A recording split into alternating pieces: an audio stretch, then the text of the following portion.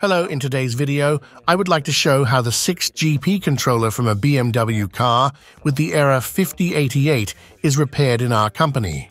At the beginning, the old electronics are milled, the adhesive is removed, and the pins for soldering the new electronics are exposed. The next step is the assembly of electronics that are 100% designed by our company. We will soon show you what sets it apart from the Chinese alternative. Please join us.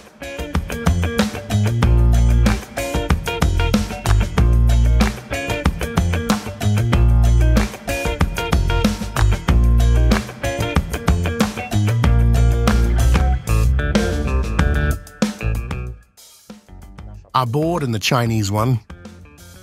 Our board has extended connections available from both sides and comes in two versions. The Chinese board is available in only one version and cannot be installed in all controllers.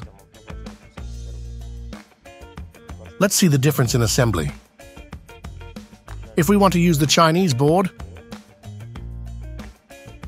we need to make an additional connection between the board and the pads on the controller.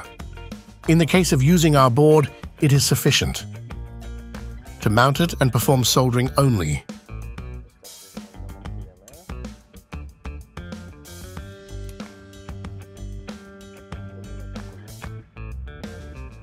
Then the controller undergoes testing.